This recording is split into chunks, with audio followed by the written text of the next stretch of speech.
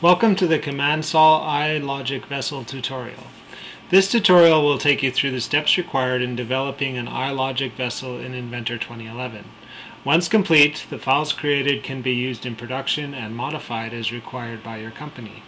It is broken into 6 phases: part parameter configuration, assembly parameter configuration, head component development, shell component development, skirt component development, and finally vessel assembly development. You will need Inventor 2010 with the iLogic add-in installed, which is available from Autodesk if you're on subscription, or Inventor 2011. It will take about 90 minutes to complete and requires a basic understanding of Inventor. Although not necessary, this tutorial will use templates as a basis for the vessel files. This will minimize the number of parameters we will need to fill out. Creating the templates will be a simple matter of copying Inventor's templates and renaming them. Open Inventor's template folder, which by default is Program Files, Autodesk, Inventor 2011 Templates. I store mine on my network, so it's in a different location. But we want to create a new folder called Vessels, and then copy the standard IPT and standard.iam files into the vessel folder and rename them to vessel.ipt and vessel.iam. Open the vessel.ipt file, click Manage on the ribbon and select Parameters. The first parameter we will add is the head type. So click Add Text, enter type as the parameter name, and we will make it a multi-value parameter. Here's where we enter our 7 head types that we want to be able to use. The first one is conical, followed by diffuser, ellipsoidal, flat, hemispherical, toruspherical 0.1,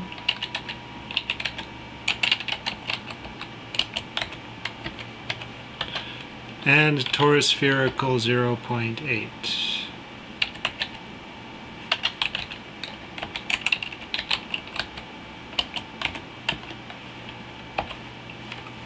Once you have them all entered in, click Add.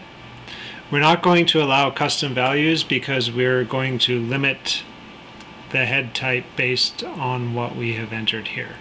So click OK. And you can see here we've got our 7 head types in our list. We will be using this in our selection criteria, so we want it to be a key. And for the comment, we will enter vessel head type. Always hit enter after entering a comment, or you'll have to enter it again. Now we'll enter our numeric values. So click Add Numeric. The first one will be our outside diameter. Make it a default value of 24. It will be included in our selection criteria. I like to export my variables just in case I need to use them in other files.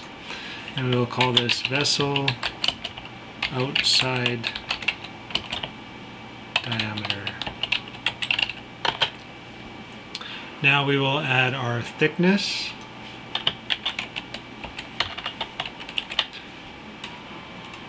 Default value of 1/2 inch. Set it to be a key and enter vessel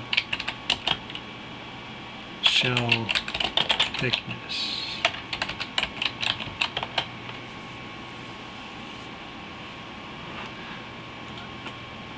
Those are our common parameters that we will be using in all our parts. So we'll click Done and Save. Now let's open our assembly template file.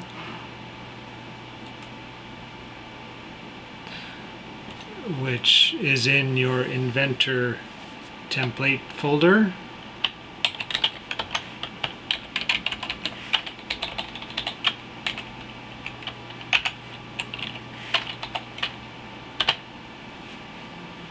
In the vessels folder, and we'll open vessel.iam. Again, once the file is open, click Manage and Parameters, and we'll go through this again. Type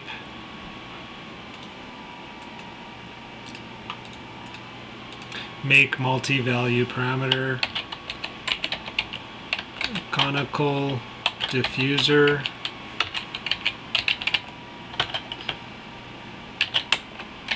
ellipsoidal flat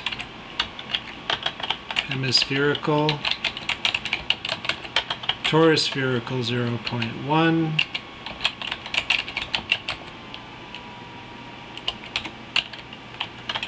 and torus spherical 0.8.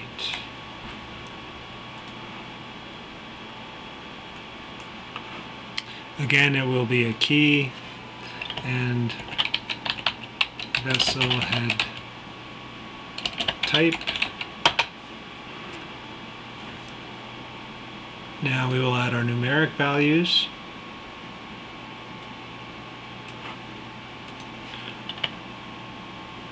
OD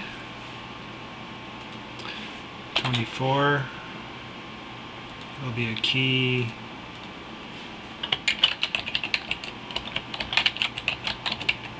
Vessel outside diameter.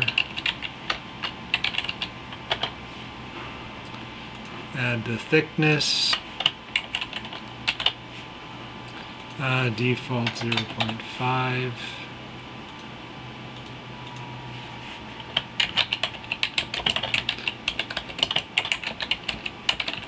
Vessel shell thickness.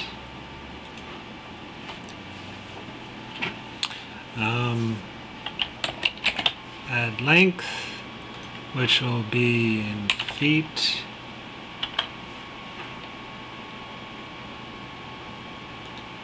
We'll default it to 3. Vessel seam to seam length.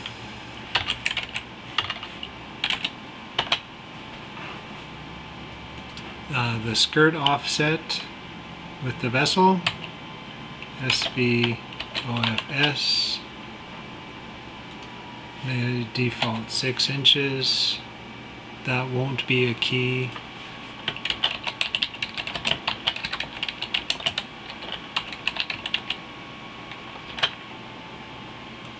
Add the skirt length. I'll make that feet 2.5.